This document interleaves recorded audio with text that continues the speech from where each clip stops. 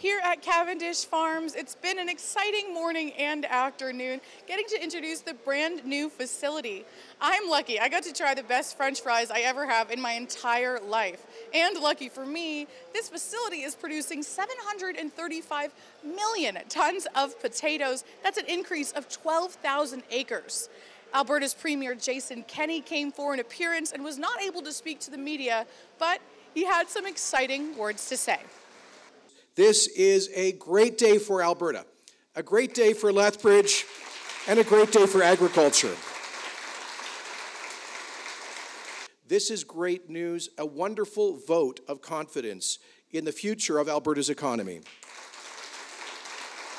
About 3 years ago, planning for a new Cavendish Farms facility began, and now the new plant will triple the company's production. Lethbridge, operating at full capacity, which I can assure you is just around the corner, will ship an average of almost 1,000 trailers per week.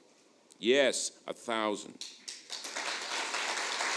The plant will employ 62 new staff members and ship out to various parts of the globe. Mayor Chris Spearman boasted about the city's economy. Well, I dreamed about this, having worked in the industrial sector for 33 years in the city, having seen it grow from our first investment from the distillery back in the 1970s.